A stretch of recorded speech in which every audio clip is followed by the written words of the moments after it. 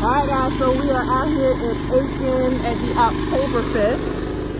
And what we want to do is give you guys a clear picture of what it's like being a food vendor with a food trailer. Not a food truck, but a food trailer. So this is us with Creamery and our setup. Here's the help. The best, worst help you can get from a 9-year-old comes from this one. Open the door like you're supposed to open the door for you. All right, so what we're doing here right now is Ronnie is setting the trailer up to detach it from the car. So one of the things, very inexpensive, if you want to get running, how much does it pay that? That's $45. It's worth every single penny of it.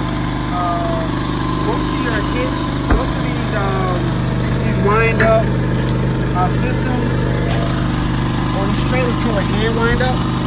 We got an electric one. These are about anywhere from $200 to $400. And this right here on the bottom is about $45. What's on the bottom? This red rock right here. Okay.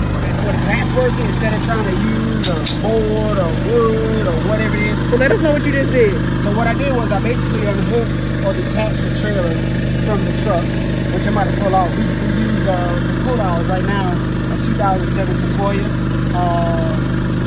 It's barely enough weight capacity to pull it, but it does the job for around town. And within about a 40-minute ride. And this is an electric jack. See my girls are getting ready to go in and set up. And this is my generator. Now we use ice cream, or we sell ice cream. And we are utilizing this only just to power our freezers in the inside. The dipping cabinet and refrigerator. Dipping cabinet and refrigerator. That in while we're in transport. It's a necessity.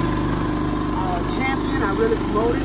I don't receive any kind of money from Champion or anything, so this is not me. I'm getting paid for this.